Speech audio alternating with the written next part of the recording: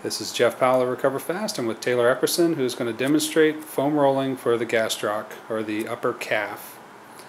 Right now Taylor has both hands on the ground, and he's rolling forward slowly. He's got both legs on the roller right now.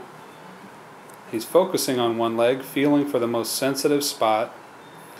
Once he identifies that most sensitive spot, then he's just going to hold his body there and let that spot loosen up. It takes about 30 seconds.